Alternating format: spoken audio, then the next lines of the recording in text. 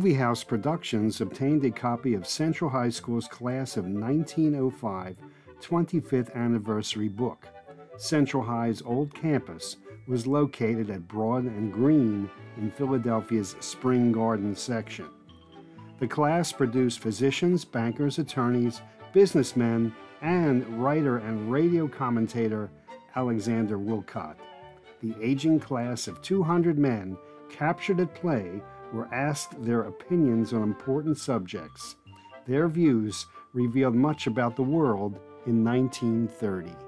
Do you believe capital punishment should be abolished? 30 men of Central High said yes, but 90 said no.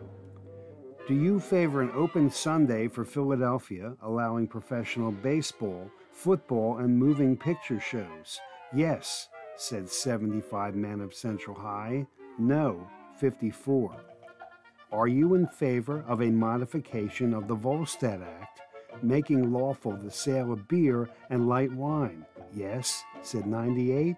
No, said 32 men of Central. Would you vote for a woman for President of the United States? Yes, 15. No, said 112 men of Central High. Do you believe co-ed high schools are better than separate schools for boys and girls? Yes, said 43. No, said 81 men of Central High School in 1930.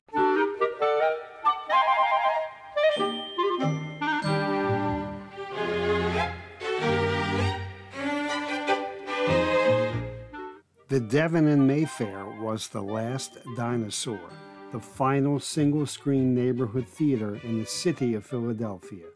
The owner of the old Belgrade Movies in Port Richmond gave the Devon a short reprieve from the anonymous burial of other city movie houses. The Devon was a reminder of a magical era when it was a thrill to stroll down the avenue to take in a cartoon, a short subject, and a double feature on a screen whose size would literally pop your eyes. The old movie house certainly had its moments. In the 1970s, to keep it off life support, the Devon showed softcore porn films, and neighbors rudely called it the Dirty Devon. For a while, the Devon had a 99-cent admission policy. The problem was that kids threw the penny change and ripped holes in the Devon's silver screen.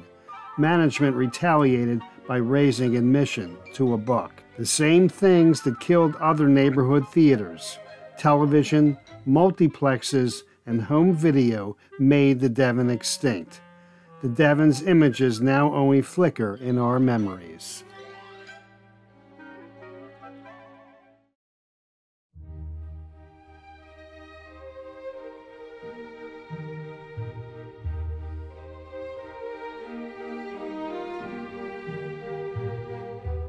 The Widener Memorial Industrial Training School was founded by Philadelphia streetcar king Peter A.B. Widener as a memorial to both his wife Josephine and son Harry.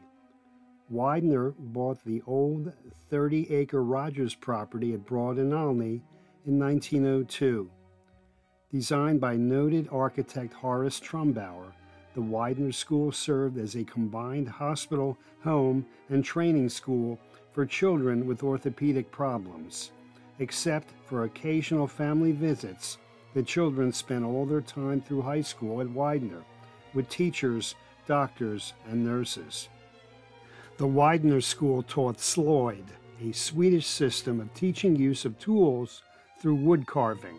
Instruction was offered in innumerable trades, including farming, gardening, care of poultry and livestock, use and care of machines, elevator operation, leather work and shoemaking, dressmaking and millinery, telegraphy, stenography, library work, engraving, and the domestic arts of cooking, housekeeping, and laundering.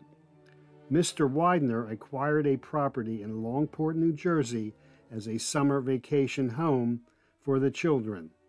By 1941, the concept of combining medical care with residential schooling fell out of favor.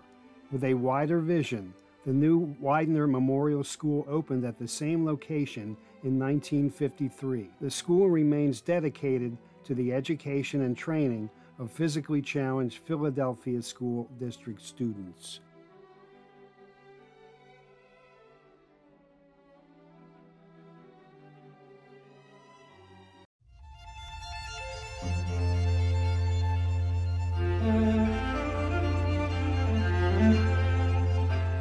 Directly across Broad Street from the Widener School stands a wonderful place. The Henry S. Frank Memorial Synagogue is almost hidden on the green at Albert Einstein Medical Center, behind the impressive columns which once supported the first mint of the United States in Philadelphia. The synagogue was dedicated in 1901 in memory of Henry S. Frank, a member of the Jewish Hospital Board. The Jewish Hospital changed its name to Albert Einstein in 1952. It was designed by New York architect Arnold W. Bruner in collaboration with Philadelphia's famous Frank Furnace firm. Built of Indiana limestone and oak woodwork, the Frank Synagogue was reminiscent of Kfar Baram, a 2nd century synagogue in the Galilee of Israel. In 1957, the synagogue was dismantled and converted to offices for reasons unclear. Some thought its religious association would jeopardize funding. Others felt it didn't fit the image of a modern hospital.